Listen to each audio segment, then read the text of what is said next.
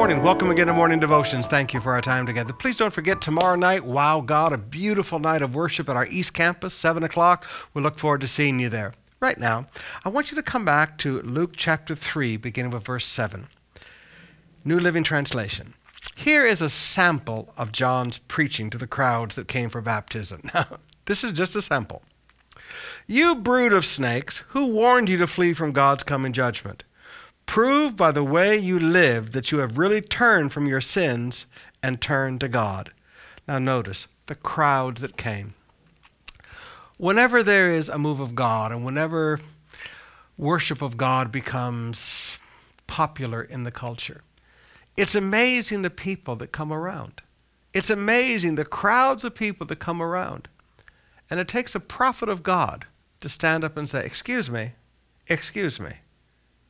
Prove by your lifestyle, prove by the way you live that you have really turned from your sins and turned to God.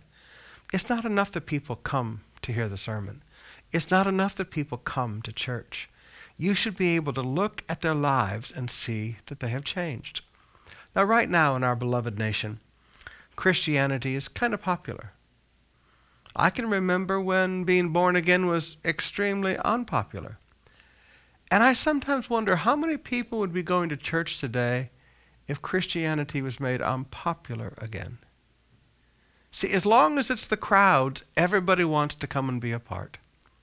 But John said it's not enough to just come be a part of what God is doing. It's not enough just to come to services and hear the preaching.